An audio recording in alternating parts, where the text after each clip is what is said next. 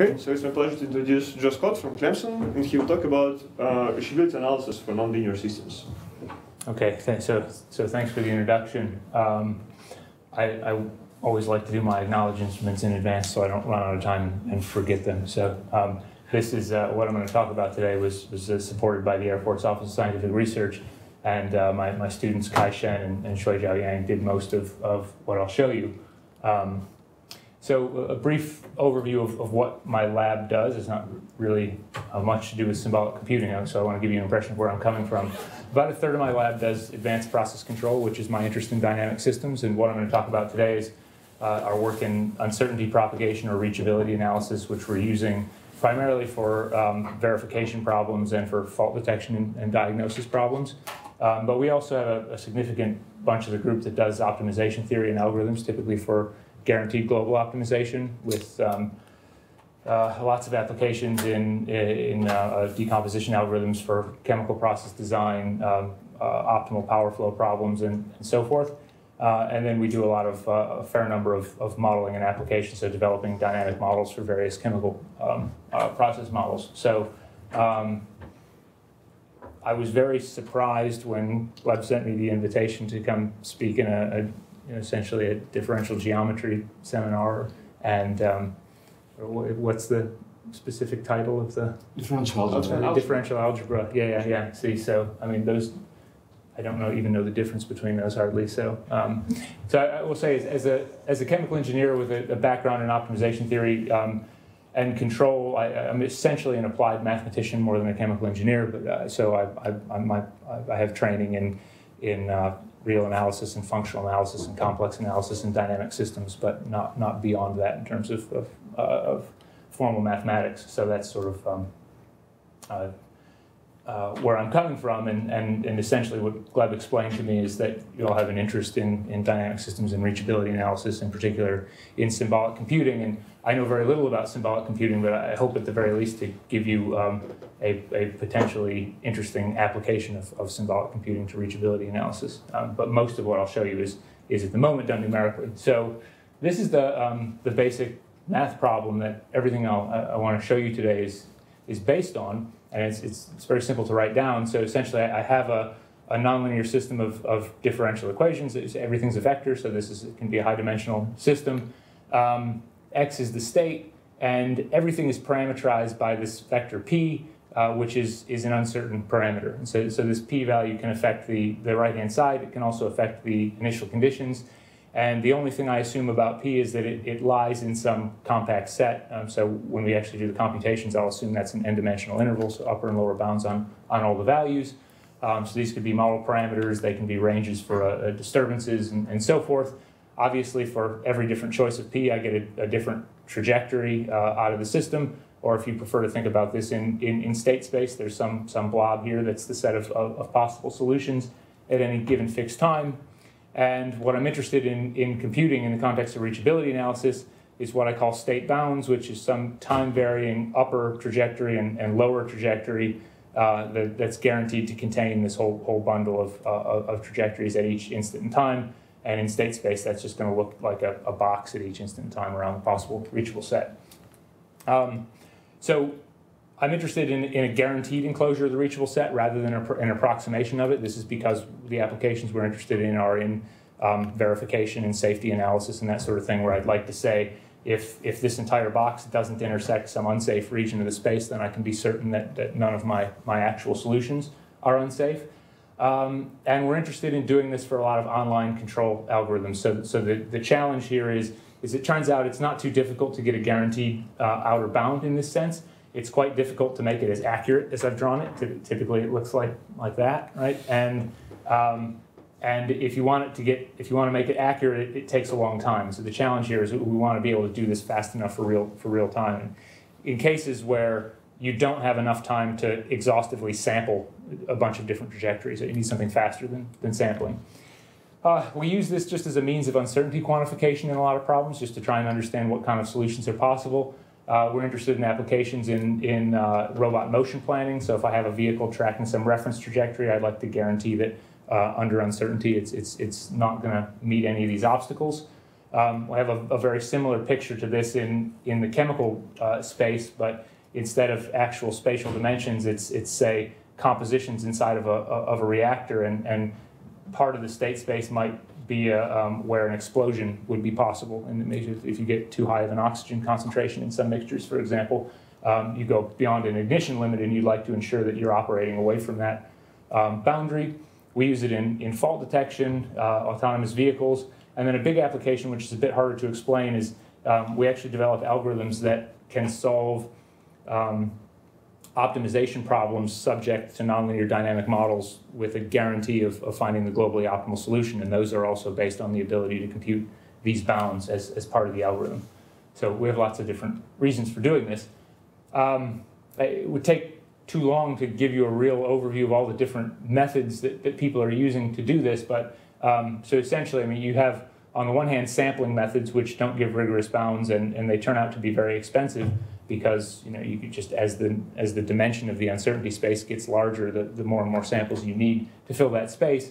And then there are a bunch of methods that give you guaranteed enclosures, but in a nutshell, the state of the art is that there's this big trade-off between speed and accuracy. And so here's an example that we did back in 2013. This is a 6-dimensional nonlinear system that represents some chemical reaction kinetics. And essentially, on the one hand, you have fast interval-based methods that will give you this upper bound and this lower bound. So the red solutions are your real trajectories here. And so these bounds pretty quickly become useless, but you can get them very quickly. And then a state-of-the-art method based on zonotopes that was popular in the control literature at the time gives these gray shaded bounds, which are fairly accurate, but they're taking 6.5 CPU seconds, and so many hundreds of times more than differential inequalities. And you know, if you're trying to do safety verification, this can be an unacceptably long time. So, and these references look quite recent. Say that? The references. Many of these are for the different kinds of methods, yeah. So this 2013 paper is where the comparison comes from. The gray shaded method here is from Althoff and Krogh, a journal paper that slightly preceded that. Yeah, but they're fairly recent. Was it actually studied 100 years ago, or is this a very recent thing? Interestingly, a lot of the theory that we use is 100 years old. But so this differential inequalities method, which is what I'm going to talk about, was actually the original work on this, or very near the original work, comes from this guy Mueller in Germany in the 1920s. But what they were using the upper and lower trajectories for was actually as a method of proof to show existence and uniqueness of solutions to certain equations. There was obviously no computation associated with it at the time, but that's where the theory originally comes from. So that's sort of the state of things. And so our objective is we wanted to try and find some simple and effective means to dramatically reduce the conservatism of this differential inequalities method without compromising the efficiency. So to explain that a little bit, because we're interested in online control applications, we're really, really attached to that computation time. And so the goal was, can we take the basic idea of this method and find some cheap ways to really reduce the conservatism there? So this is how differential inequalities works. And this is as theoretical as I'll get. If you want to know more of the math, you'll have to stop me and ask questions. I'm used to speaking to chemical engineering audiences, so this is a unique experience for me. So differential inequalities is an interesting theory. What it basically is it's a set of sufficient conditions under which some postulated lower bounding trajectory and upper bounding trajectory will in fact be guaranteed bounds on all possible solutions. And the conditions are simple. So the first condition is a condition on the initial condition, which is obvious. It just says whatever your lower bounding and upper bounding trajectory are, they have to start out above and below all possible solutions of the real ODEs, so it's simple enough. And then the meat of the conditions are these differential inequalities. And what these say, for example, is that the time derivative of the upper bounding trajectory has to dominate, in some sense, the largest possible time derivative of the real system. So Fi here is the same Fi in the original dynamics. Now, it's the range over which that max is taken that's interesting. So, of course, it has to be over all possible values of our uncertain parameter, and it has to be over all possible state vectors within the current bounds. So if the current bounds are valid, then I know my real state has to be in this range, and if I dominate the right-hand side for all those values, I should be good. Now, the interesting part is this constraint here, which says actually the upper bound, the rate of change of the upper bound only has to, essentially the upper bound has to be growing faster than the real trajectories but only when the state of the real trajectory is incident on the ith upper bound. I here is the same as I here, so that's a particular state. And the rationale behind this constraint, which is really central to the method, is essentially the method of proof is, so suppose I have a real, so these are some postulated upper and lower trajectories. Suppose I have a real solution that at some point in time runs into the upper bound. What I need to be able to guarantee is that exactly at such a point, the upper bound is growing faster than the real trajectory, right? And if I can guarantee that the time derivative of the upper bound dominates that of the real trajectory, then these will sort of have to go apart in the right order, and the upper bound will still be an upper bound. Now, what's interesting about this condition is it's saying, I don't care if the red trajectory grows faster than the upper bound here, because it's not at the upper bound yet. I don't need to worry about it yet. But I do care about it here, and so that's why you get to add that constraint, and that has a big impact on the quality of the bounds. It's also, when people code this, the first time they almost always leave that out and say, hey, why are my bounds way worse than in your paper? So the argument I just gave you about the derivative, this derivative being greater than that one and the bounds moving apart, that is actually true if everything holds with strict inequalities, as I've shown here, and it's very easy to prove. We actually use the theorem with weak inequalities. It's much, much harder to prove in that case that x dot u being bigger than x dot means that the trajectories don't cross each other in that case. You end up needing a Lipschitz condition or a local Lipschitz condition on f, and the proof is much, much more difficult. But anyway, it's nevertheless true. So we apply it with weak inequalities everywhere, which is better computationally. So the way that you actually implement this theory in code is, so here's my original system of differential equations written component-wise. What you do is you make an auxiliary system of differential equations that actually describe x lower and x upper as its solutions. And that's just because if you look back in the theory here, you're really prescribing differential equations for these. I mean, you're telling me what their initial conditions have to look like and what their rates of change have to look like. So it's natural to specify them as differential equations. So I set x upper dot, for example, equal to this function fiu, which is an upper bounding function for fi, that has to give me an upper bound on the range of fi over these ranges of inputs. So p is an interval that contains all possible uncertain intervals. Capital XT is my current interval bound on the state, which should contain the current state up to time t. And what the theory says is, if I can somehow form these upper and lower bounding functions, and I solve these differential equations with a standard numerical differential equation solver, the solutions I get will be guaranteed upper and lower bounds on all the states of the original systems. This is where the method gets its efficiency, is you're just using a conventional numerical integrator to solve this system of equations. Now, how these FL and FU are formed is based on something called interval arithmetic, which some of you are familiar with. The only thing to realize here is right, if I want to get an upper bound on the range of f over this region, if f is nonlinear, in general, this is an NP-hard global optimization problem. And I need to bound it at every time. So as the numerical integrator is solving this, it's calling this function over and over and over again. So you might call this function several thousands of times. So whatever I do here by way of getting an upper bound has to be some very cheap thing. And so we use interval arithmetic, which of course is not giving you exactly this max. It's giving you something much more conservative. So that's where the interval arithmetic comes in. Now, in order to make the explanation easier, I've lied to you a little bit here. So it turns out this is not this is the naive way of implementing the method. The right way of implementing the method is, instead of putting x here, the current bounds, you put this thing beta iu x. And what beta iu does is it takes the current x interval and it selects the ith upper face. And this beta il selects the ith lower face. And what this is saying is, I actually don't need an upper bound of f over the entire current x interval. I just need an upper bound over the ith upper face. And that's exactly this issue we talked about before of only caring about the situation when you're actually incident on the upper bound. So another way to put it is, if my state is in the interior of the current bound, I actually don't care how these bounds change with time. I don't have any conditions on them at all. The only thing I care about is, once this trajectory runs into the ith upper bound, now I have to impose a condition that says the upper bound has to grow faster than this trajectory can possibly grow. So it's just the observation that in continuous time systems, it really only matters what the vector field looks like on the boundary of this set rather than on the interior of it in terms of reachable set computations. So this is the way to encode that in the method is I only use an upper bound on f over one facet of the current box rather than the whole box, and that gives me a smaller upper bound and tighter bounds. Questions about that so far? Okay. So you get these bounds as the solutions of auxiliary systems of ODEs.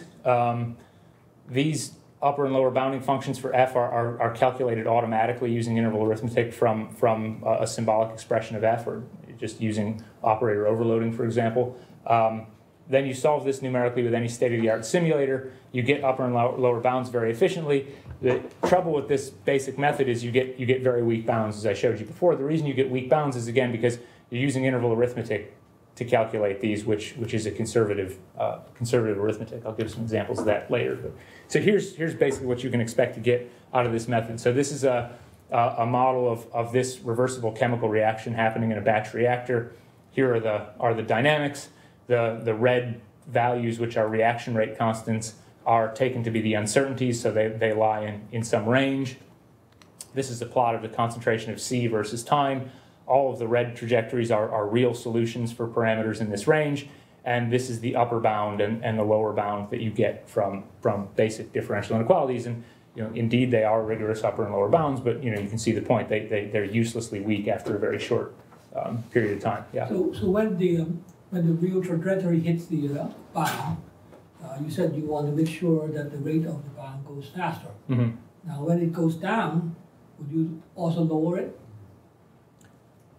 I don't have precise control over it, but yes, it's possible that it could reduce. But you don't do that. How do I say this? I mean, I'm putting a function here that gives me a guaranteed upper bound over this particular face of the interval. Right. Now, if all of the real trajectories, or all of the real trajectories that could be incident on the upper bound, are decreasing at that point, then it's possible that this function will give me a negative value and that the bound will decrease as well. But it depends how conservative this bound is. If this is computed in a conservative way, because this is not giving me an exact bound on the range of the function. It's too expensive to compute an exact bound on the range of the function. So you could see the bound go down, but if this is a conservative bound, it could still be a positive number and be going up. But how do you actually get the bounds? I solved this system of ODEs numerically. So here these FIs are just continuous, some continuous functions? Yep. Yeah, by the rules of interval arithmetic, they have some mins and maxes and things in there, but they're locally Lipschitz functions. You can feed them directly to any numerical integrator. So this is actually a question. So if Fi originally was a polynomial, then FIL and FIU might be non-polynomial afterwards, right? They yes, can now involve non. Yep. Yeah, they'll be non-smooth in general. Okay. Yeah. Mm-hmm. Okay. I mean, if I had some reason to care about it, we could probably formulate polynomial bounds, but we've never needed to do that. Basic interval arithmetic will not give you a polynomial result there. Yeah. Okay, so you get this kind of overestimation. So, back when I started working on this problem in about 2012 probably, so we started looking at this very simple example and trying to understand what's the cause of the huge mismatch here. One of the things we noticed pretty quickly is that this system has a lot of special structure in it. So if I look at the state space here, concentration of A, B, and C, it turns out that all of the solutions of this lie on a one-dimensional manifold in this space. And the reason is this reaction happens in a closed system, and so it turns out there's a conservation of mass relationship. If I sum up the concentration of A, B, and 2 times the concentration of C, that's always equal to what it was at the initial condition. So this is a physical insight if you know anything about chemical reaction kinetics, but it doesn't need to, it can be a mathematical insight too. It's just to say, if I go back to these equations, if I add 1 times this equation to 1 times this equation to 2 times this equation, everything will cancel out. I will generate a linear combination of states whose time derivative is exactly 0. So this is a linear solution invariant for the system. It's encoded in the original dynamics, and it means that all the solutions lie on this cyan hyperplane here. There turns out to be another linear invariant you can come up, which is it's a stoichiometric ratio, and this is basically, the physical observation is that whenever one molecule of A reacts, one molecule of B also has to react, so that those concentrations are tethered in that way. So this linear combination turns out to also be invariant, and that means everything also lives on this green plane, and the red line is the intersection of those two planes. So the original differential inequality methods is going to create an upper and lower bound for every variable, so the bound looks like a cube in this three-dimensional space, where really all the solutions are just somewhere on this red line. Okay, so of course we started looking at, was there some way that we could exploit that property? So we can. I'll show you in a moment how we do it, but this is what happens with the bound. So this is the original lower bound from a couple slides ago. This is the original upper bound, which I've just truncated here. It goes much worse, as I showed you before. And these blue bounds are what we get when we take into account these relationships, and they're in fact the exact upper and lower bounds in this case. So you get a big improvement by taking these into consideration. So we looked at lots of different ways to do that. Here's basically the general way that we do it. So suppose I have a system, same system I looked at before, and now somehow I know that there's some enclosure I know in advance, which might just be simple things like conservation of mass, or some of my states are always non-negative. I know this from the physics of the problem, for example.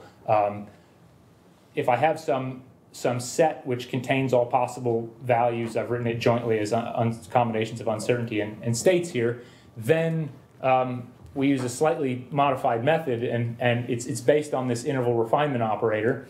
And so basically the idea here is I have a reachable set that I'd like to get a bound on. This G is my a priori enclosure, which is not supposed to be tight. It's just some simple observations like conservation of mass about the solutions. If at time t my bounding method is giving me this interval, then what I can do is before I use this interval to propagate the bounds forward in time, I can feed it to this interval refinement operator, which basically returns me a new interval that just has to contain the intersection of the original interval and this a priori enclosure G, which I know. So the interval refinement operator might just observe, in this case, it can move this lower bound up to this point. Now again, if G is complicated, I can't find the exact, let's say, interval hull of the intersection here. I have to do some cheap computation. And so what we do is once I define what this interval refinement operator is, I just embed it in the bounding equations. So now instead of taking, say, the upper bound of Fi over that particular face of the box, what I do is I feed that face of the box to this refinement operator. This refinement operator gives me a smaller interval that's thrown out some regions that I know are impossible because they're outside my constraint set G, and then I bound the function over that. And by embedding this in the right-hand side function of the bounding equations, this refinement is happening continuously in time. It's happening at every point in time along the way, which is important for this to work well. Okay, proving that this gives valid bounds is not so easy. Again, differential inequalities theories gets a little muddy when you try and use weak inequalities. We end up needing that this interval refinement operator satisfies a kind of Lipschitz condition. So this is an operator that takes intervals and returns intervals, so you can write the Lipschitz condition in terms of a Hausdorff metric. This can be made local, but you need some kind of regularity condition on this interval refinement operator, and it also can't ever return to you the empty set, and so there are some technical conditions it has to satisfy. So we make this simple operation, and then again, I mean, the reason it needs to be some kind of very cheap iterative interval kind of refinement is that it's getting embedded in the right-hand side. So when I solve these ODEs numerically, this right-hand side function is getting evaluated, hundreds or thousands of times, and so this has to be a very cheap operation. So the calculation of this operator IG is local. Yes. In time. It's pointwise in time. And yeah. yet the Lipschitz condition is to guarantee that the bounds you got is going to be global. It deals with a situation where how to say this is just yes, you need it to show that the bounds can't cross. I mean, it's possible for me. I mean, if I make two functions, theta and psi, at the point where, where theta t equals psi of t, in this case, I also have that, let's say, the derivative. How do I want to write this? I'm hoping that psi will remain an upper bound, which fails in this case. And so the differential inequalities condition is something like that. Okay, so this is true. I mean, this shows you the problem with weak inequalities. So this is true. When psi runs into phi, I have this bound on the derivatives, and nonetheless, I actually get a crossing of the bound. So you can just be a cubic, for example, and you get zero derivatives right there, right? So this, in general, is not true, that condition is enough. If you want that condition to be enough, what turns out to be sufficient is if I postulate that both psi and phi are solutions of ODEs, and those ODEs have Lipschitz continuous right-hand sides, it prevents this possibility from happening. And so, because I'm now embedding this refinement operator inside the bounding right-hand side, I need this whole right-hand side to be a Lipschitz continuous function of the bounds, and that's why I need the operator to be Lipschitz. Otherwise, you can get this impractical but possible case. And so far, the constraint is provided to you by someone else, and you show what to do with that. Yep, exactly. Yep. Okay, so we tried this in a bunch of cases. So here's it turns out that reaction kinetic networks have lots of these affine solution invariants we were looking at before. So this is an enzymatic reaction. It's a little motif that happens all the time in biochemical reaction networks where a species A maybe gets phosphorylated and then phosphorylated again, and then it goes through several activated states, and then it goes back to its original state. And in these kind of networks, what you can imagine is that all of these four different forms that the molecule A can exist in, if I sum those four together, they should be the same as they were at the initial time. It's just the proportions that change. So there turn out to be like 3 of these in this network. And when we look at biochemical networks more broadly, you can find loads of these. And when we use them, you get much improved bounds. So here's several states from that example. That's the motivating one I used originally. Again, red are the real trajectories. The black dashed is standard differential inequalities, and the blue are the bounds we get when we use differential inequalities with this refinement operator embedded. Okay? So it makes a very, very significant difference in the quality of the bounds. You get nearly exact reachability bounds in this case. And the cost in this case is very low. Now this is a bit of a bad comparison. Standard DI takes 0.027 seconds to integrate these bounds. The cost is actually cheaper with the refinement operator. That's not typically the case because you do pay a cost for running this iteration in each. But what's happening here is the numerical integrator struggles with the exponential explosion here, and it causes a bad step size sequence that you don't have. So it can be competitive or even cheaper. And it's 250 times faster than the state-of-the-art Zonotope method, which was the method in gray here. So these simple constraints basically give you a lot of benefit in terms of reducing the conservatism without sacrificing the cost. And one thing I should point out is for these kind of networks, it's not hard to find these solution invariants. So you can write these dynamics in terms of something called the stoichiometry matrix, which essentially encodes the topology of the reaction network. It's an encoding of that network. It turns out that the vectors in the left null space of that matrix are exactly the linear combinations that are constant in these systems. So you can get those automatically. Okay, so we tried to do this with nonlinear invariance. So here's the Lotka-Volterra predator-prey model. This is an oscillator. It turns out to be a conservative oscillator. It doesn't dampen. So there's essentially an energy that's invariant for this system. It's this nonlinear equation. Same thing, we do a refinement operator based on this and embed it in the dynamics. Here's standard differential inequalities, and the gray shaded region are the true solutions, and the red circles are the bounds we get using the invariants. Okay, so we get these bounds which are nearly exact out to they're starting to diverge a little bit after 3 cycles. You should know, by the way, that these kind of oscillating systems are the worst possible case for bounding algorithms. The game is not to get the bounds not to blow up. It's a contest of how many cycles you can go before it does blow up, because it's for the same reason that you can't numerically integrate this system without specialized algorithms, because the numerical error that is introduced at each step never dampens. It just keeps growing. But so we get these bounds that are nearly exact out to 3 cycles for the cost of only 7 simulations of the original trajectories. It's almost 400 times faster than the next best method in the literature, which uses a much more complicated set representation to get bounds that are of that quality. Okay, so the conclusion so far is that, so what we know is if I can use differential inequalities plus these constraints, it's typically much more accurate than standard differential inequalities. But so what? If your system doesn't have any of these invariants, you're still stuck, right? So how can this be extended to cases where I either don't have constraints or I don't know them? I wasn't smart enough to realize that the dynamics implied this, which I certainly wouldn't have been if I hadn't read a paper that told me it. I noticed your bound for the parameters is very tight. Yes. So how sensitive is your method if the bound is, the interval is bigger? For oscillators, very. For oscillators, very sensitive.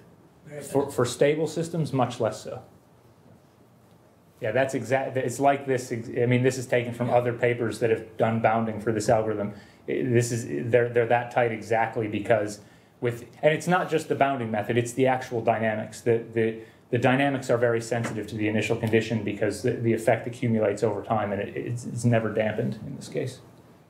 I have a question about this. But have you looked at all at actually finding the constraints?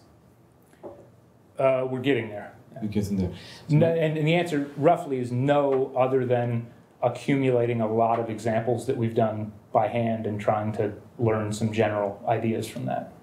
Have you ever seen examples in which the existence of such a constraint depends on the values of the parameter, in particular whether the parameter could be an integer or not? So for integer values of the parameters, say there is a constraint, and for non-integer there are no constraint. Have you ever seen such systems? I've never seen that. We do not have the ability to bound over integer sets of parameters. I mean, I could bound over the interval hull of those integer sets of parameters. And what you've given me a little pause about is I'm trying to think if under our hypotheses it's possible for what you say to happen. Because what I think of just generally mathematically is that as the parameter changes continuously from one value to another, I should never encounter a qualitative change in the solution behavior. There shouldn't be bifurcations or anything like that because of the regularity assumptions I've imposed on the right-hand side function. So I'm wondering if the case you're discussing is possible under my hypotheses. When could you say something about that? How would you write it as a system of ODEs? So there's 2 ways to do that. I mean, in that case, it's not really Hamiltonian, but it has a modified Hamilton form. So there's a polynomial from which you can use the same technique as you would with ordinary Hamiltonian system to obtain the system for those equations. So you start with a polynomial, and if you take derivative with respect to the corresponding variables, that allows you to write this system. So you're saying you can write down an order 2 system with the polynomial right-hand side? Yeah. That depends on a parameter, and the existence of a polynomial constraint depends on whether a parameter says an integer.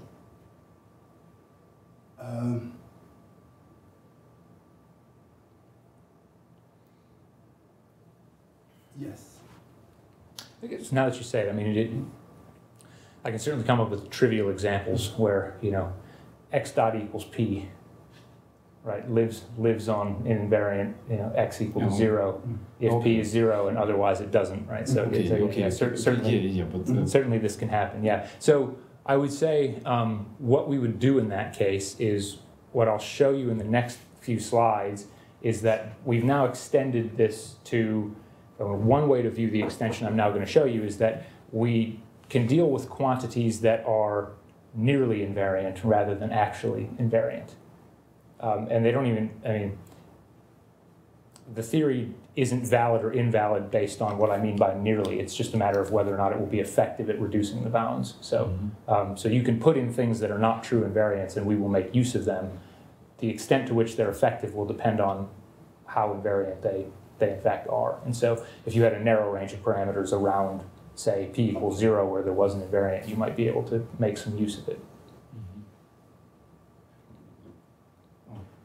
How would the method change if you treat, let's say, P1 and P2 as also differential indeterminate, but put in the equation that its derivative 0, so that you don't have parameters? In this case, you would get the same. It would be just have then initial condition uncertainty rather than parametric uncertainty. Right. And the method would be the same. You get exactly the same bounds. Because this thing depends on initial conditions, right? Right, right. But so do you have bounds on the x's too? I mean, you were trying to find the bounds on the x's, right? Mm-hmm. So and I assume I have them at the initial time. Right, but suppose now if the P1 and P2 are now treated as variables, Yep. then you would also be finding the bounds of P1 and P2, right? But I would have to have them at the initial time. Right, you have, And- we could give you an initial and if the time. So derivatives- let's say, if I say P1 is 3 and P2 is 1, Yep. then your method would give a bound on P1 and P2 too, right? Is that correct? It would, but they would just be constant from the initial condition. They'd be totally determined by the initial condition, and they'd have zero derivative. Because, you know, if you told me that the right-hand side for those variables was 0, I would choose the lower and upper bounding function 0. So these right-hand sides would be 0 for those variables, and the bounds would just sit at their initial values indefinitely. I'm not following somehow. If you add, you know, if you tell me, okay, so I'm going to make P a state, and so now I bound its initial condition, and then I tell you that P dot is 0, Right. then the corresponding bounding system is going to be, you know, P lower at T naught is equal to, you know, the lower bound of this guy, and P lower dot equals 0. Right. And so that's going to be appended to the bounding system, and the solution is just going to be that P lower stays at its initial value forever. So how about the timing? Have you tried to run both and then see which one? In terms of efficiency? Yeah. I mean, the computations would be essentially identical. They would be identical. I would just have, I guess it would be slower to do what you're suggesting because this system would be higher dimensional, Right. but it would have trivial right-hand side, so I assume it wouldn't add too much time. And the other thing I should mention here that I didn't from the beginning is, at the very end of the talk, I'll give a method that actually requires P to be time invariant, but everything I've told you so far works if P is a time-varying disturbance. Now, So P can be a time-varying function that lives in the interval capital P pointwise in time, and I think the only thing I have to assume there is that it's integrable. so are there examples where the parameters actually depends on the states, X? For example, chemical reactions, you know, once you get past a certain threshold, can suddenly, you know, change. Mm-hmm. I mean, like an atomic bomb or something.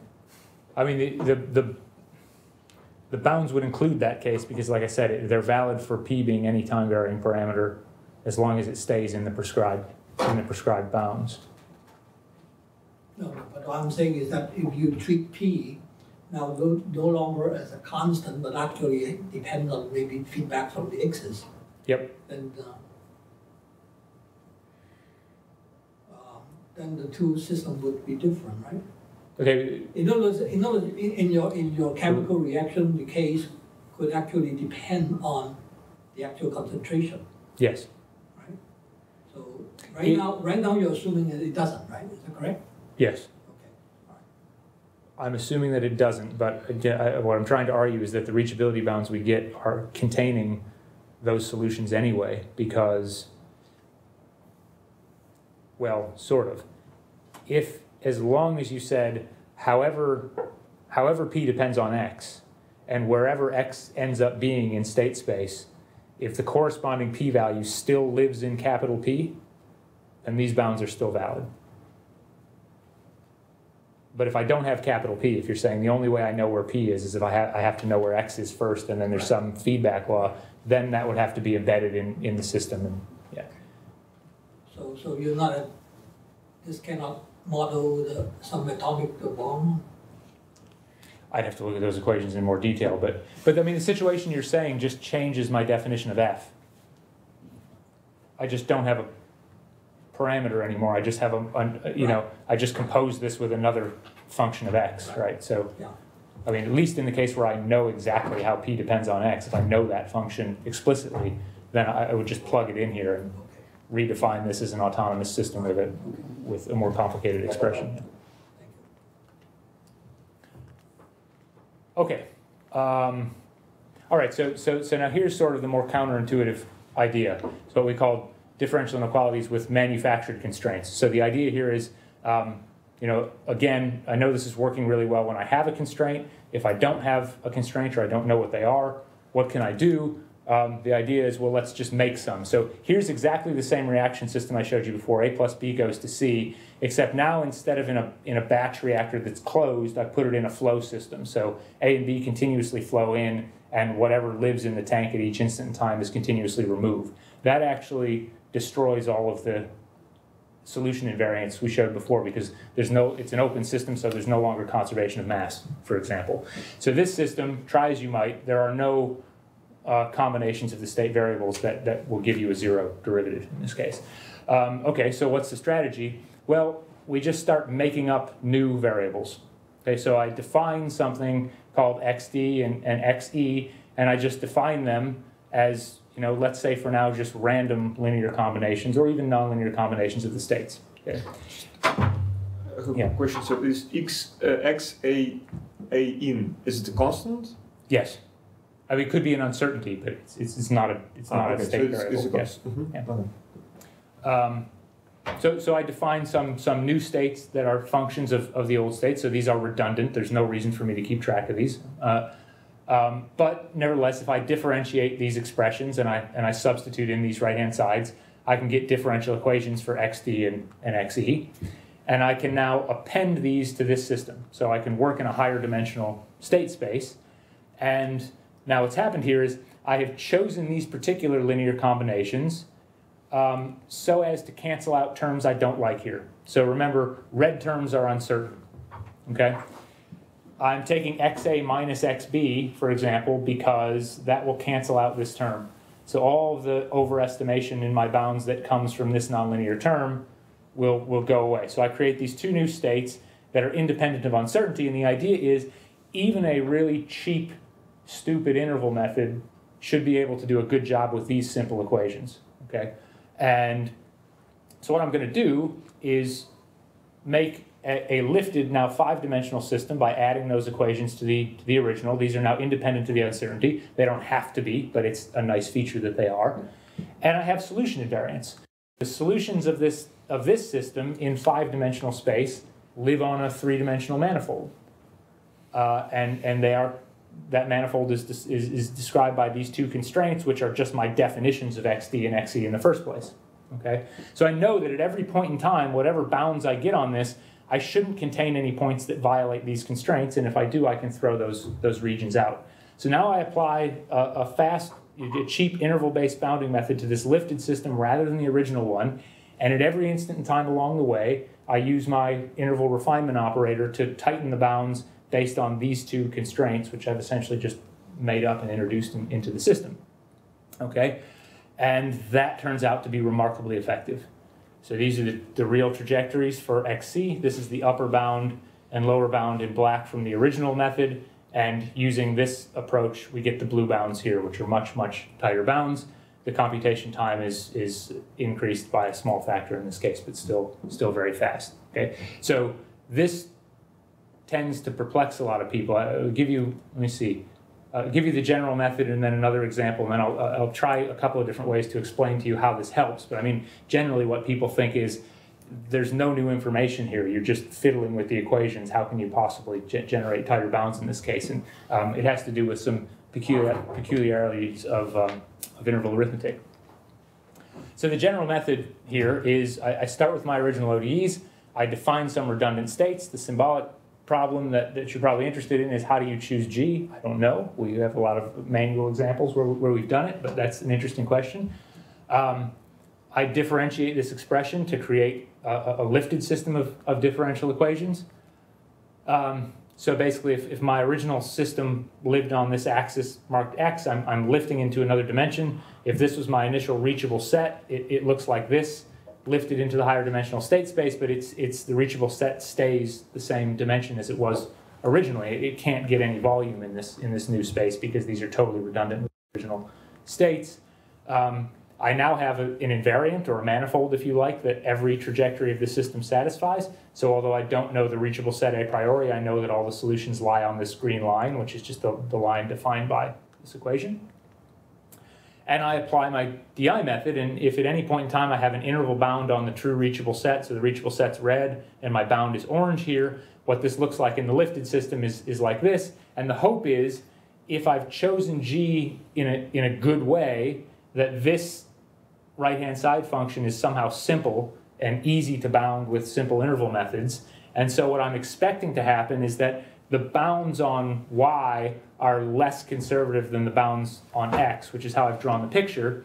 And so now if at some instant in time I have these current bounds that I've gotten from applying the method to the system, what I know is that I can throw away any points in this box that don't lie on the green line. So for example, I can calculate a refined interval here before moving forward with the calculation, and the argument is the bit that I've thrown out here has no intersection with the green line, and so I can't have any real solutions living there.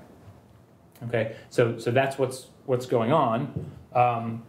Here's another chemical engineering example where this works well. So this is a liquid-liquid extraction process. What happens is I have one liquid phase going this way that contains some impurity that I'd like to remove, and I'm contacting it with another liquid phase with which it's immiscible, so that the liquids don't mix, they stay separate. And the idea is that the impurity should preferentially dissolve in this other phase and be removed from the phase I care about. The dynamics of this, so this happens in multi-stages, the state variables are the level of impurity in, let's say, X is the green phase and Y is the blue phase. And the dynamics are very simple. They have this Q, which represents the transfer of impurity from the green phase into the blue phase. And typically in separations models like this, all the complexity is in this Q variable because it depends on the thermodynamics of how the impurity likes to distribute itself between these two liquids in which it's soluble. So Q typically has an expression like this, where I've put some red uncertainties. This is basically the underlying thermodynamics of the system, which tends to be a very nonlinear equation with a lot of uncertainty. In this case, I'm assuming you fit a polynomial to some experimental phase equilibrium data for the system. And of course, the observation here is if I apply differential inequalities to this, I get bad overestimation of this Q term because it's ugly and nonlinear and has lots of uncertainty in it. And I get bad bounds on both X and Y, whereas the clever thing to do is to define a new state variable, which is essentially a weighted sum of X and Y. And it's designed exactly so that this Q term will cancel itself out in the linear combination. So I get a new state with a new ODE that's independent of this Q term. And so the idea here is, again, now I'm independent of uncertainty. I should be able to bound this term very well. And at each point in time as I compute the bounds, if I have very good bounds on N, then hopefully I can infer better bounds on X and Y, which are the variables I actually care about, because I know they're related by this equation. And lo and behold, standard differential inequalities diverges very, very rapidly to plus and minus infinity, and we get useful bounds through this procedure at a much higher cost. These are very bad times because I think this was done in MATLAB instead of C++ in this case. But anyway, much tighter bounds through this kind of a procedure. Is that system undetermined? Nope, it's fully determined. I didn't get it. Q is a function of X. Q is a known function of X and Y. Yeah, what will X0? What's the... Oh, I haven't written the initial conditions, but they're fixed. Oh, the X0. Not f of x of 0, but x0. So have variable. That's fixed too. That's fixed too. That's the input to the process, yeah. Ah, okay. Yeah, good question. And y6? Yep, fixed, yeah. Oh, that's okay, I got it. Yeah, I'm sorry. Yes, that one's fully determined. Okay, so maybe I've convinced you that by generating equations that are somehow independent of uncertainty, or less dependent on uncertainty, that this is the magic in the method. But, you know, I think people still object a lot on the grounds that, you know, okay, sure, this cancellation happens here, but this is still just an equation that's implied by the original dynamics. So why should I need to do this cancellation explicitly? Why? I mean, if I solved, you know, real trajectories of this, I don't need to make such an observation. They just, the numbers cancel out when you do the calculation. So, so what's going on here that's actually making this so much better? Well, the way I need to explain this is to just point out that, again, we're calculating those upper and lower bounding functions for the right-hand sides using interval arithmetic. And expressions that are equivalent in real arithmetic are not equivalent in interval arithmetic. And this is the key idea. So a simple example is if I take the function x minus x squared, I can rewrite that exactly equivalently as x times the quantity 1 minus x. And yet if I apply interval arithmetic, assuming that x lives in the interval 0, 1, I will get different results. And the reason is, the interval 0, 1 squared, the result of that still lives in 0, 1. And so then you're asking what's 0, 1 minus 0, 1? And the thing that makes interval arithmetic able to cheaply get upper and lower bounds without having to essentially solve global optimization problems is that it will treat the two instances of x here as varying independently. So once you get to this stage, it just sees 0, 1 minus 0, 1, and it doesn't know that these variables are linked. So what it gives you is any possible value in here minus any possible value in here, and you can quickly see that the result of that is anything from minus 1 to 1. Here you have the same problem. This is not an exact bound, but it's better. 1 minus x is still in 0, 1, so this gives me anything in 0, 1 times anything in 0, 1, and that still ends up bounded by 0, 1. So, so when you have multiple occurrences of the same variable in an expression, that's what's called the dependency problem in interval arithmetic, and it can give you it's why you overestimate expressions, and the way you write the expression can matter in how bad that overestimation is. And so one thing you can think about doing is, if you weren't worried about computational cost, is, well, if I just write the expression multiple redundant ways and just intersect the results, then I should get the best enclosure among all of them. Now, this is a bad example in the sense that one of them is decisively better than the other one, but this is not often the case. With more complicated expressions, it's very difficult to know which one will be better, and it's not even obvious that one of them is contained in the other. They could just have, say, the lower bound for this one could be better and the upper bound for this one better. So this is a strategy used to reduce conservatism, but you have to be a little clever about how you choose the expressions, because you can't just have 100 of them. It'll take too much time.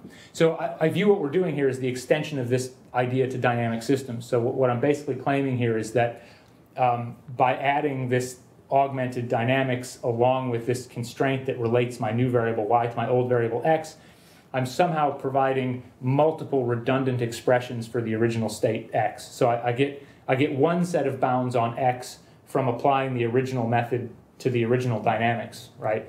But I'm getting another set of bounds on x by applying the method to bound y and then inferring bounds on x from those bounds on y on account of this equation, right? So I really have two different looks at the variable x, and I'm doing those simultaneously and essentially constantly intersecting them on account of that refinement operator. So that's why this is working out well.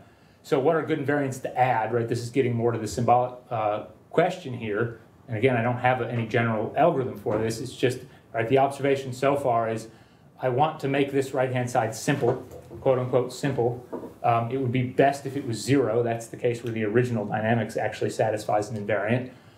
If it can't be 0, then what I mean by simple is dictated by these issues of interval arithmetic. So simple has to mean easy to get good bounds on. So I should be trying to minimize the dependency problem appearing in this expression. The easiest case to look at is the linear case. Let's suppose I only make new variables that are linear combinations of the original ones. My augmented dynamic is then just a linear combination of the original right-hand sides. And what I can hope to do, as I've shown you in several examples now, is to generate some term cancellations when those linear combinations are taken. If I can get to 0, that's great. If I can't, at least I can cancel some bad terms. And it may be possible that when I take this linear combination, some other algebraic simplifications become available. I can factor things in a certain way, for example. So we would love to be able to do something clever symbolically there, take in the symbolic expression of f and parse it and notice that if you took certain combinations, things would cancel, or you'd be able to factor some uncertainty out and reduce the dependency problem in that way. But we have nothing but lots of examples to show how to do that. So, of course, we went looking in, is this an artifact of looking at very simple examples? If we look at really ugly nonlinear examples, can we still find these? Certainly in chemical engineering you still can. So this is an anaerobic digester. It's pretty ugly. My students spent quite a bit of time with this, but these are all the uncertain parameters, initial conditions and parameters. But ultimately it was able to find some things that cancel. I mean, so for example, if you look in x1 dot, you have this term mu1 of s, which mu1 is an ugly function down here, times x1.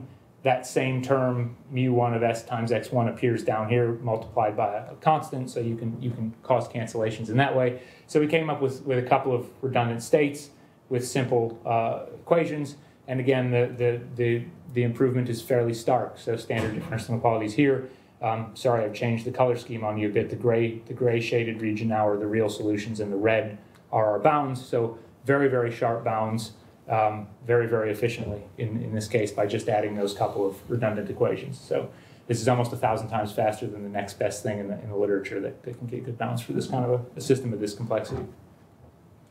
Okay, Lotka-Volterra, we can add more made-up constraints in addition to the ones that already exist within the system. That leads to even more improvements. So now we get good bounds over many cycles. You can see they are diverging. We will lose this battle eventually, but we're getting many more cycles than we could before. Yeah. Could you maybe give some rationale behind these constraints? Yeah. Especially the last one. Yeah.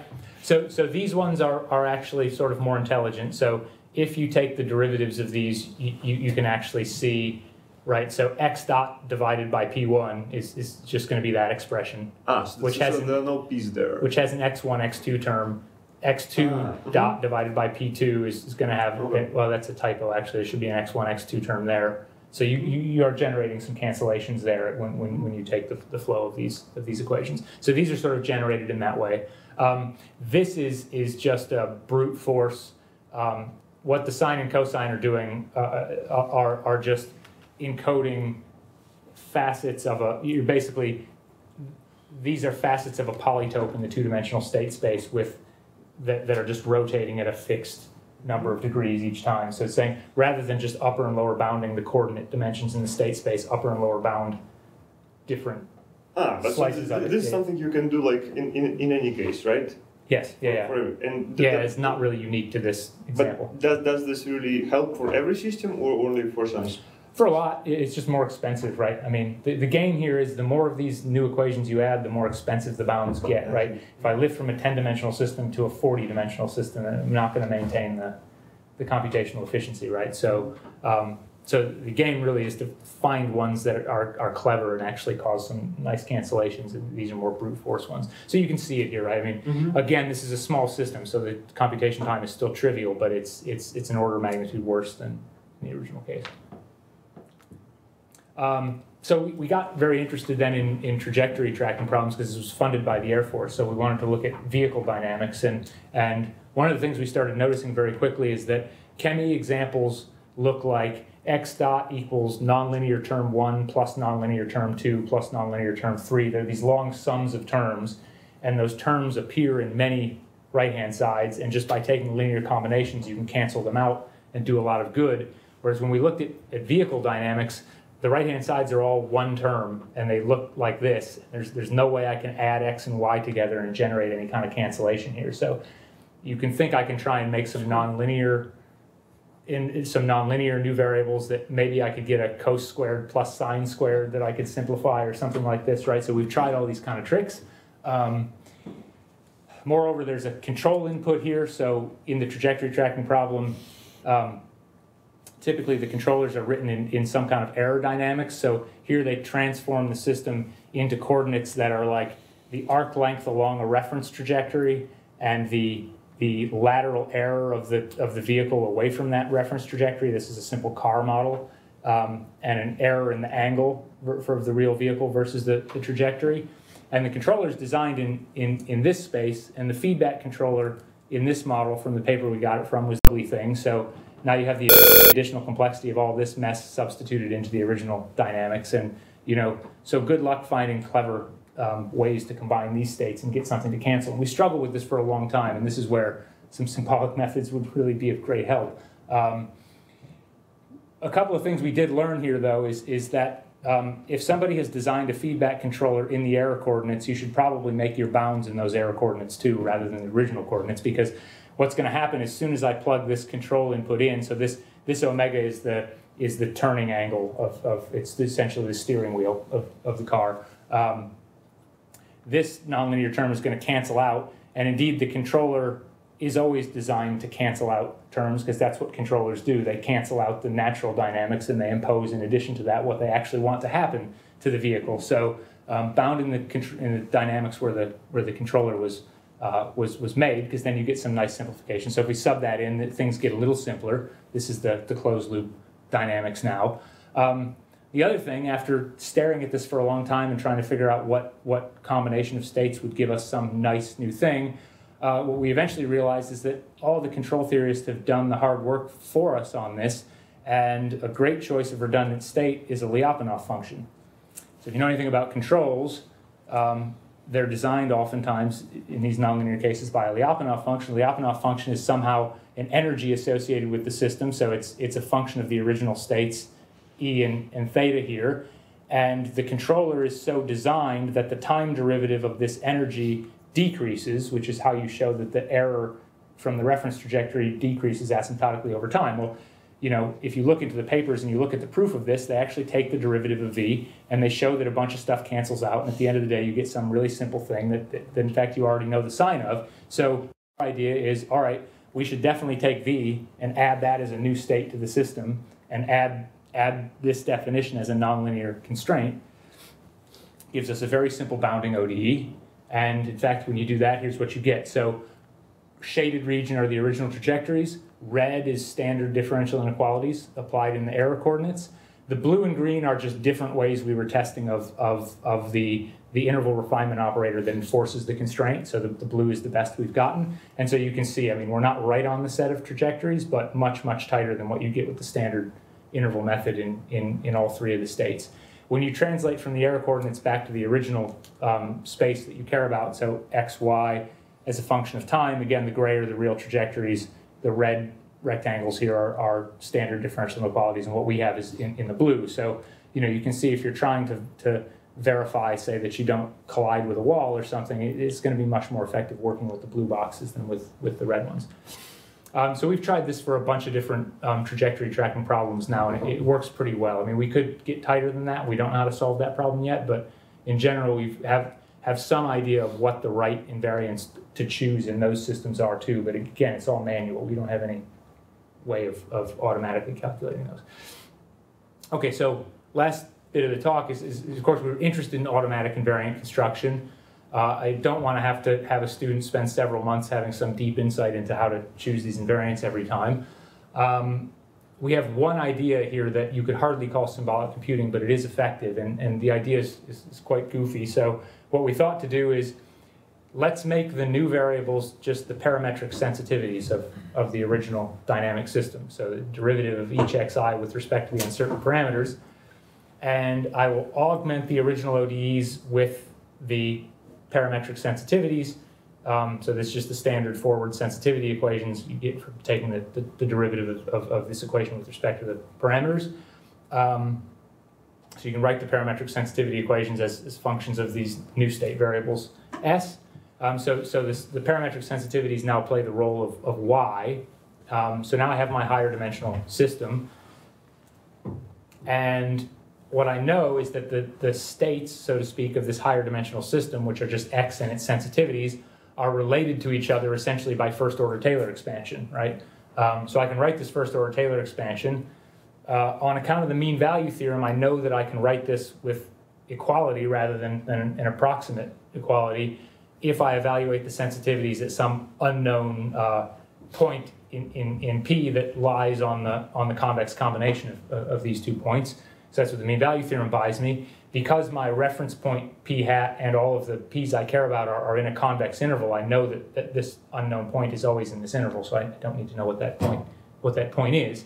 So this is not a true invariant in the sense I've been talking about before, but it does admit a rigorous bound refinement, because I know that if at any point in time I have a guaranteed bound on all possible sensitivity values, which I'll get from applying the bounding algorithm to this system, then even though I don't know this vector furnished by the mean value theorem, I do know that this thing has to live inside of that interval. And so I know that x has to be in the reference point plus this sort of interval multiplication of the uncertain, the Taylor expansion with the real derivative substituted out by that interval that contains all of the sensitivities. And so I can make a kind of invariant set that relates the solutions x and the solutions s by this approximate Taylor expansion. Now, the fact that this is not a true invariant, I mean, I'm giving you the short version of this where I justify this as kind of an automatic invariant generator, but it's really not a true invariant, and the differential inequalities theory we had to develop to implement this was in a lot of ways totally different. So there was a lot of extra proving to be done there. So it's not really a direct application of what I've shown you, but nevertheless it does work.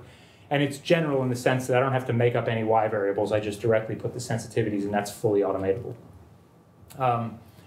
Okay, so a refinement algorithm based on that. So here's the same anaerobic digester we looked at before. So now I'm going to get rid of the clever invariance my student came up with and just use the sensitivities and the mean value theorem, and we get almost exactly the same bounds from that. So we get very, very tight bounds just putting those in. Computation time is a little more, so here's what it was before. It's bumped up a little bit because there's a lot of parametric sensitivity equations. So the new variables you're adding now is nx times np. That's not ideal, but it is effective. And it's allowed us to address some, last example, it's allowed us to address some problems that we really couldn't address before. So here's a aircraft trajectory tracking example for a fixed wing aircraft that was given to us by the Air Force. Here's the feedback control law that this thing is under, and they'd like to check that this doesn't collide with some obstacles as it moves through the space. And we tried mightily for many months to come up manually with some combination of these states that would give us a nice invariant that we could bound with, and never got anything to work at all. And so eventually we developed this mean value theorem kind of approach with sensitivities, and here's what you get with it. So another color scheme change, I apologize. The real trajectories are in green now. The red boxes are what we get with what we call mean value differential inequalities. The standard differential inequalities method gives you those bounds. So that's the same figure we had in the middle there. So again, if you're trying to verify that you're not going to crash into an obstacle, I'd much rather work with the red bounds than with the black bounds. The computational cost is not too bad in this case. So we're getting sharp bounds on 10 seconds of flight time, so you can verify the trajectory 10 seconds in advance of where you currently are flying in hundredths of a second of CPU time. So this is actually fast enough to do real-time collision avoidance calculations with. So the Air Force was quite happy with that. But here's an example of one where manually we had completely come up empty with trying to find a good invariant for that. But this automated method works well. Okay, so I think you get the point. So we have new methods for rigorous reachability bounds. The key new ideas are the use of manufactured redundant constraints and the use of what we call mean value differential inequalities, which is at least one way you can think about automatically generating those constraints. We're consistently getting bounds that are much more accurate than existing methods that have similar computational complexity. And in many applications, we're getting very good bounds fast enough to do online control applications. So the future work is all surrounding how to choose those new variables and those new invariants to add. I mean, if you add a whole bunch of them, then you eventually start compromising the efficiency. So you need to be a little bit clever and selective about how you choose and add them, and how you can determine a priori which ones are going to be effective and not. And we need additional strategies for automatically generating them, which is I think partially what I'm here to discuss is if there are any symbolic methods that you all are aware of that could help here. You can see it makes a big impact in these applications. So I've gone on for a very long time, I fear. So thank you so much for your attention. Thank you.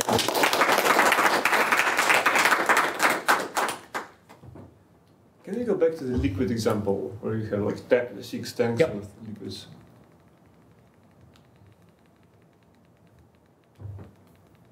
Oh, here. So I'm just wondering. So like indeed you cancel Q, right? Mhm. But X and Y, they have Q in them, right? Yes. So what? And it still helps. Yep. Although, Yeah, you're right. Like, if I differentiate one more time, the Q will show up, right? It's not as if I'm getting perfect bounds on N. Mm-hmm. Absolutely not. Yeah, because X and Y are still bad because they still involve Q. But it's just even this gives. It's a cumulative effect. I mean, X and Y gain at some point in time a little bit of overestimation, and they haven't infected N yet, and I'm able to use a refinement to shrink X and Y a little bit because I have better bounds on N, and so that helps here and it helps here, and so in the next step I have a little bit less.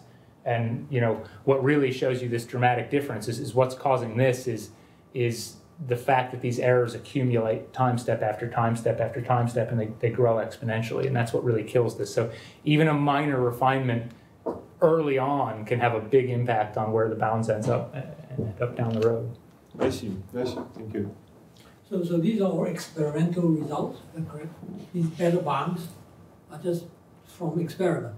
Do you have a theoretical analysis of the error growth because of you introducing these new methods? Getting a bound on the overestimation error is extremely difficult. I mean, even in standard interval arithmetic, the only way that people really do this is in terms of convergence analysis. So you can look at, as the width of the uncertainty interval goes to 0, how quickly does my enclosure go to 0? Does that happen linearly, or does it have a quadratic convergence? And that's an interesting analysis, but it's only relevant in certain situations. I mean, if you're going to start partitioning the uncertainty space, then you care about that kind of convergence. But if the uncertainty just is what it is, and it's not getting any smaller, then convergence doesn't really tell you. I mean, it's an asymptotic analysis. It doesn't tell you anything about the behavior at a point. Now, I will say that the last method I showed with the mean value theorem, because of the linearization that's going on there, we have proven that that actually has a quadratic convergence rate, whereas all of these methods have a linear convergence rate. And this is consistent with interval arithmetic. Quadratic convergence is better, right? Quadratic convergence is better for small intervals. It can actually give you worse bounds for large uncertainty intervals. Yeah, so the width of the enclosure is bounded by a constant times the width of P squared. And so as the width of P goes to 0, it's obviously preferable, but it actually does continue to scale that way out to large P, and you see the width get worse than the linear methods. How much of this straightforwardly gets transformed to discrete time systems, and what does not? Absolutely not at all straightforwardly. So we have a series of papers on this. The reason it's not straightforward is so the use of this flattening operator is a completely continuous time argument that's central to differential inequalities. It says in continuous time, if this trajectory leaves the box, it has to first run into the bound. And so I really only care about what the vector field looks like on the bound, right? But in discrete time, this guy can go from in the interior in one hop outside. And so if I want this upper bound to grow fast enough to contain all trajectories, I have to do the naive method I show you and put the whole interval x here, and things get quite a lot worse. Now, this bothered us quite a bit. I mean, we tried to port all of this stuff to discrete time, and we ran into this issue, and we were getting very bad bounds. And what bothered me was that, let's say I have an Euler discretized system, explicit Euler discretized system. In discrete time, I would have to use a set of bounding equations that looks like this. In continuous time, it would look like this. And if I look at the limit as the step size goes to 0, the discrete time system behavior approaches the continuous time system behavior, but the behavior of the bounds doesn't.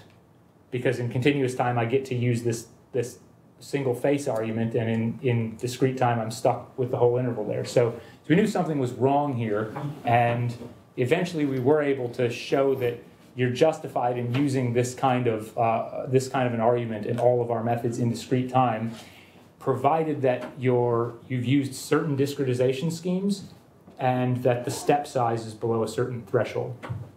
So in some sense, the result is if the discrete time system approximates a continuous time system well enough, then you can use all the same methods and they work very well. But if the discrete time system is not a good approximation of an underlying continuous time system, and you can very easily do an explicit Euler discretization with a step size that's too big, and the methods all fail, and you get invalid bounds. Now, what's interesting is, we could argue that you shouldn't ever have that situation, because it turns out that the step size bounds you need for this to be valid are the same step size bounds you get when you do like stability analysis and numerical methods. And so here's a particular example. If I have a system for which the positive orthant is invariant, so all the states are positive, it's possible to discretize that with explicit Euler with a step size so large that you actually produce negative solutions in the discretized system. Okay? And you can analytically prove a bound on the step size below which that won't happen. Turns out to be exactly the same bound we need for these methods to be valid. Okay, so if you haven't totally destroyed your system in discretization, then yes, this all works, but there's an extra verification step there. And what about generating constraints? Is it the same? Same, exactly the same, yeah. Except combine the equations after you discretize them, not before. Because if you generate a nonlinear invariant in the continuous time system, it's not necessarily invariant for the discrete time system. But if you discretize the equations first and then take combinations, then you generate constraints that are valid in them. So lift the discrete time system, not the continuous time. The lifting and discretization don't commute. Yeah, so it wasn't any harder to find constraints? No, I mean, if we could take all the examples I showed you today and discretize this forward Euler systems and put the same constraints in, and then you get similar results. Okay. For chemical reaction, that's probably all right. I suppose the input, the initial state is fixed. And once that's given, then you let the system run. There's no change. Now, in terms of automation control, usually, let's say a car or even the Boeing 737 MAX 8, there are driver input. So if the driver sees something and then he changes by turning the wheel or stepping on the boat pedal or something, then how does this in real time be able to correct it? So I mean, otherwise, I mean, we wouldn't have these two crashes, right? I mean, if the angle of the airplane rise and the speed was within your couple, let's say, bound, then it won't crash. It will be okay. Yeah. But that is if the driver doesn't do anything. Is right. Correct? The pilot doesn't. Right. Do anything. If he does something and changing it, then that's why you got this wobble. So how does this model would be able to handle? Yeah, we thought about this. More in terms of autonomous systems, where the basic sort of collision avoidance problem you might look at is, I have an automated vehicle. It has a reference trajectory that it has planned out, several seconds in advance, and it's going to follow that with a local feedback controller, trajectory tracking controller, and then we can verify under uncertainty whether that's a safe trajectory, and we can do it fast enough that there's time to recompute something else if it's not safe. If you have But that's what you're saying. I have a totally deterministic system because you've told me the reference trajectory and you've told me exactly the feedback control law that it's going to be used to try and follow it. If you have a driver, if the driver makes discrete inputs where you can update, you can basically recompute the bounds every time that happens, then that doesn't seem to be a big problem to me. Otherwise, if you're saying I really have to account for anything that the pilot might do along the trajectory, what can you say? You have to give me at least some bounds on on what he's able to do, and this is the system is under your control. I mean, under the automatic control. I mean, so even if the pilot tries to do something, yeah, counteracting it too, right? yeah. And that's why Yeah. the plane was not under control basically because Right. the two are fighting. Right. So how do you make sure that the computer wins? Do you want the computer to always win? Well, I don't know. I mean, because according to the computer, it goes into a certain bounds, and that would be safe. Right. But what happened is that that's not safe right now. So do you get a problem assigned to you by opponent? Well, one of the things we're working on now, which is again, these are subroutines in larger control algorithms. One of the things we're working on now is the so-called backward reachability analysis problem, which is rather than telling me the initial conditions or the parametric uncertainties or the inputs, you tell me a target or a set of obstacles, and the question is, characterize the set of inputs to the system for which I'm guaranteed to be safe. And these work for that too. It's a much more expensive computation. I mean, essentially, you embed the forward calculation in a branch and bound algorithm, and you kind of reversing time. There are some tricks you can play with that, but I mean, the stupidest thing, the least efficient thing you can do is just grid up the input space into small cells and run forward reachability analysis on all of them and test which one's safe, which one's not, right? Expensive. It is, but it's still, I mean, that's the guaranteed way to do it, and then you can add other tricks on top of that to try and increase the efficiency. But the fact that we're getting such tighter bounds does increase the efficiency tremendously. So we can actually solve that problem the way I just described it for fighter jets, for example, with at least a few inputs. It's the dimensionality, the input space that really kills you there, not the state space, because that's the one you're partitioning. We can solve that for pretty significant problems in a few minutes, whereas if you use the standard differential inequality bounds, you need to partition the input space so finely to avoid the explosion in the bounds that you never finish. So I think that's what you'd have to do to answer your question. I mean, we could conceivably characterize, here's the set of things the pilot can do that will still be safe. Okay. Don't go outside of that, and you could say, the autopilot's got to override if they try and do anything outside of that set. Other questions? Okay, let's thank speaker again.